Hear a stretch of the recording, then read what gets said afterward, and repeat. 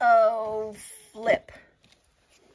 So this shows the lowest and the highest and what temperature it is now in the last 24 hours. And it was -3 in here. Hopefully it was only -3 here, because over here are all my seedlings. So over the next 24 hours, I'll see whether my seedlings got frosted last night or not.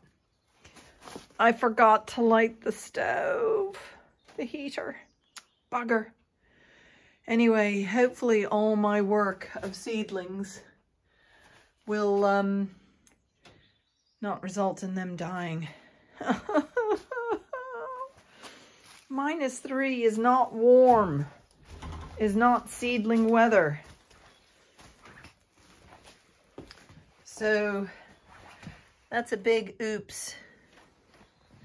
Anyway, I've got to start straightening this place up to prepare the big tanks for my tomatoes at some stage.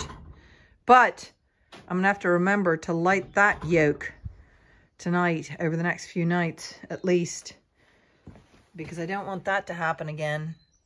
Hopefully it's here and it's just close to the door. What? What? What? What? Really? Yes, my plants could have done with your wooliness to keep them warm, my baby seedlings. Okay, come on. Let's go do other things. Yes.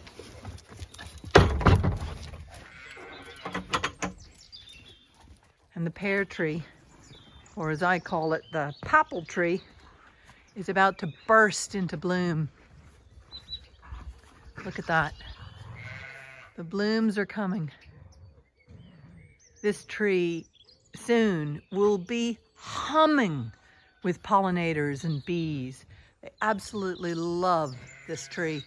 So I've propagated it and taken cuttings, so I'll be planting more of these for early pollinators. And my dahlia bed, I've taken its blanket off. So we'll see in the coming weeks if the dahlias survived the winter. I mulched it well, and then it had this blanket over it, and then these frames were to keep the blanket from blowing away.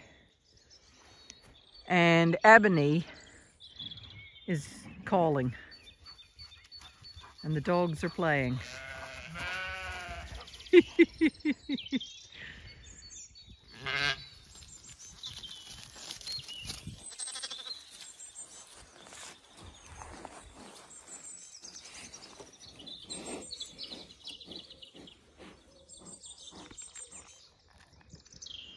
LuverlyBit, you're looking loverly.